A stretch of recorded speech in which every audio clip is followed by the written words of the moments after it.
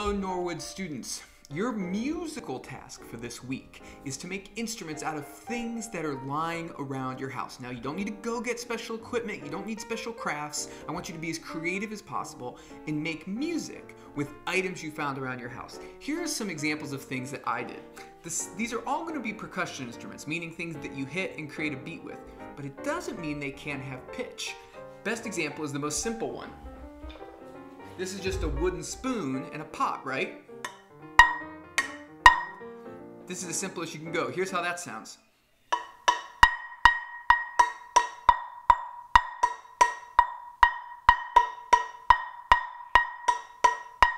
Another classic way to make music around the house is the classic bottles filled with different amounts of liquid. And you can use as many bottles if you want. I have 2 root beer bottles here.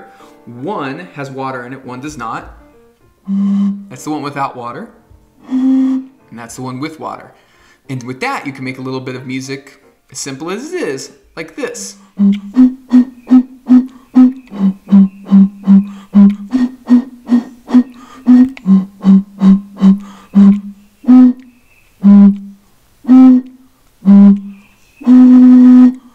you can do with water is to line up some glasses, and they don't even be fancy glasses. I don't think these are made of very good glass at all.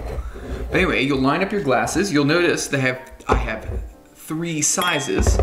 One has water in it, 2 do not. One is small.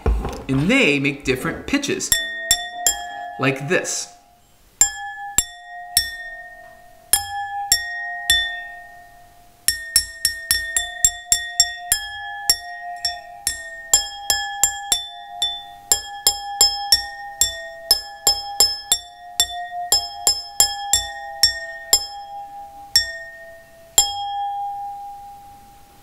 Get a little more crafty. I sort of did for this one. This is sort of my wheat thin box guitar. And what I've done is I've taken an old wheat thin box and I've taken 2 rubber bands and strung them around the wheat thin box and then put a little pen in here to give them a little space, right? So they are suspended and they make music like this.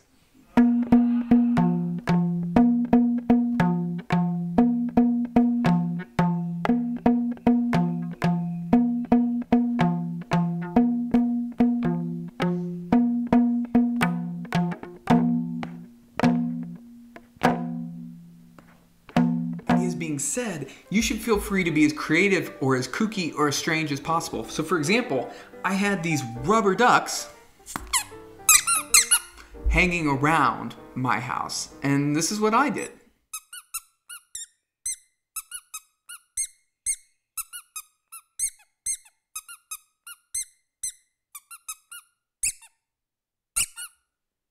All right, everyone, I hope you have a lot of fun this week making your instruments. I can't wait to see what you come up with.